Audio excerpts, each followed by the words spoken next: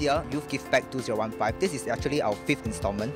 And every year, Youth Give Back have taken different forms. So this year, we are back doing canned food collections and dry rations. So the essential aims and objective for Youth Give Back is that we want to get youth to get involved in more community service work, and we want to empower them with the right necessary skills. Today, we are going to reach out to about 1,300 needy residents and low-income families of Tanjong Pagar and Tiong Bahru.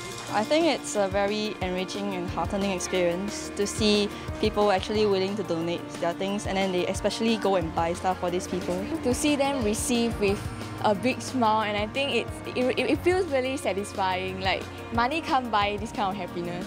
We have to be more responsible in what we make, and then sometimes we have to consider what people are actually lacking, what they actually need. So I think this experience actually helps us to enrich us in that prospect.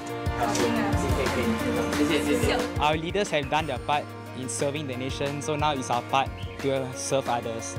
They are usually from low-income families, so when we distribute this kind of thing, we learn more about social service, and it encourages me to take part in more of such projects.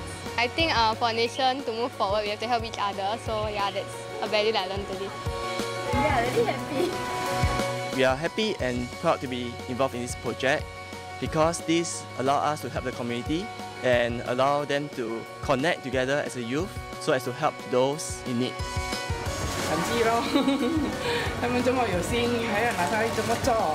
I hope the youth can be an example for the other young Singaporeans to show that actually they can make their life more meaningful and the life of others more meaningful. I'm sure the needy families will be very, very happy to have received all this from the young people. We love Singapore!